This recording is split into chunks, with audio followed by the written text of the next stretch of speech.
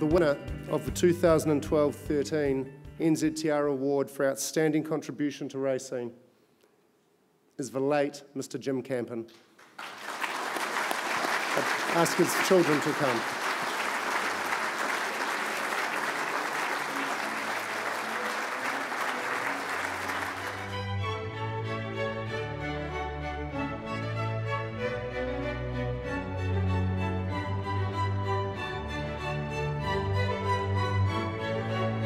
Philippa Rush, Pumpernickel, Status, Finnegan, Fox is running on. Philippa Rush is showing a lot of guts. She's going to win it. Philippa Rush, Pumpernickel, Status and Finnegan, Fox.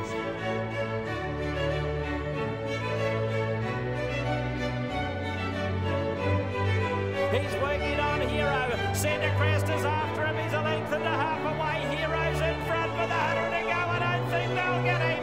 And it's all Hero. Hero's outrun the guns. Rebel's getting out, but it's all Hero. Hero with 100 to go. Rebel's flying with surface, but Hero has been too big and strong. Race by Jim Campin. Congratulations to you. Ladies and gentlemen, two of Jim's children, Mark and Anna, are here, but Mark, you'd like to make the speech. I think you should. Ladies and gentlemen.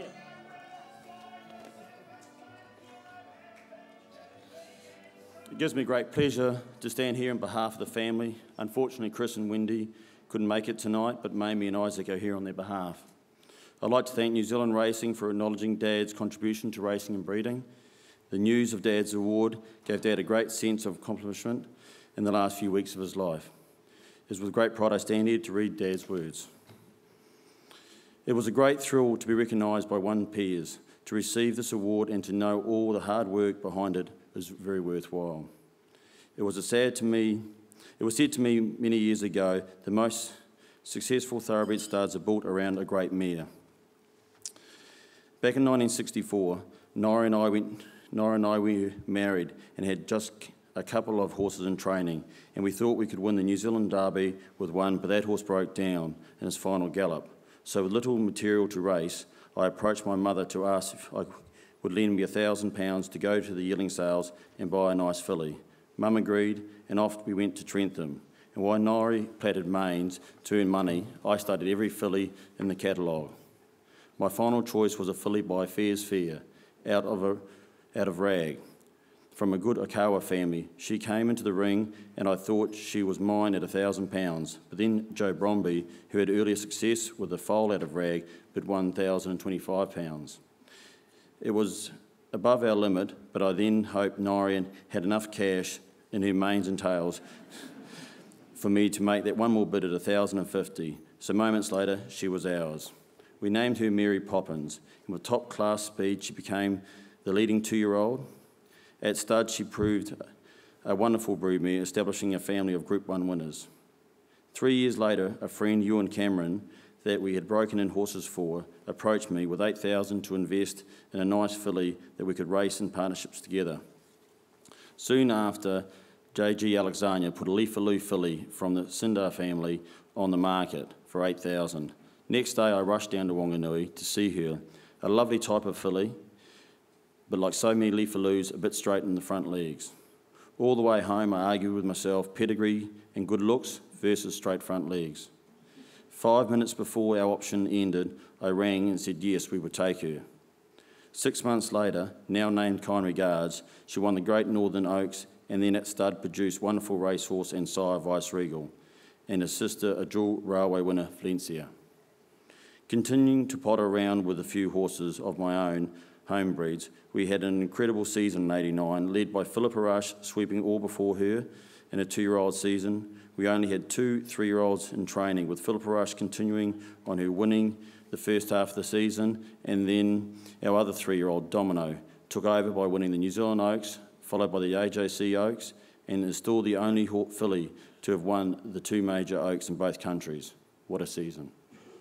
Our good luck continued a few years later with Emerald and Hero combining to win the 1,000, 2,000 guineas in 4 days. Since buying those 2 fillies back in the 60s, everything we have raced, we have bred. Many of them were rejects in the yearling sales. To be honoured by New Zealand Racing with this prestigious award is the major highlight of my life. I also thank those two wonderful fillies, Mary Poppins and Kind Regards, for their contribution to developing Chivika Studs. Thank you. Says much about the strength of the character of the late Jim Campin that he wrote that. Prior to passing, Anna, you'd like to say a few words? I'd just like to, on behalf of Dad, thank a few people that were really important in his career. I'd like to thank Michael Pittman. You are the most genuine person I've ever met, and your friendship with Dad is completely invaluable. Greg McCarthy and Peter Bruce for always being there for him. Mark and Chris for carrying on the legacy of the stud. Nairi Fraser and Jen Campin for their different timed partnerships with Dad.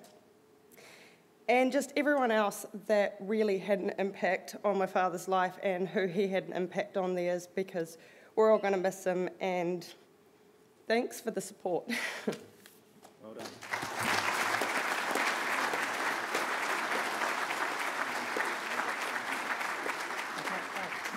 Yes, the outstanding contribution to racing goes to the late Jim Campin, and I have some wonderful, fond memories of the late Jim Campin. And one for me, George, is doesn't matter what time of the year, no matter how cold it was at Cambridge, he would always be there in his shorts. Yeah.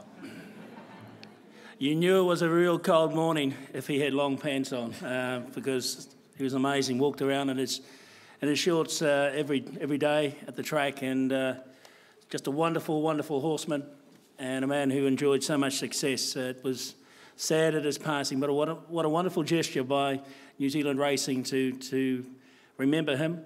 And those words that were so well read too by Mark were his own words. He got told prior to him passing away that he was going to win this award. So he couldn't be here personally, but we've heard from him tonight, which I think is a wonderful, wonderful thing. Too true.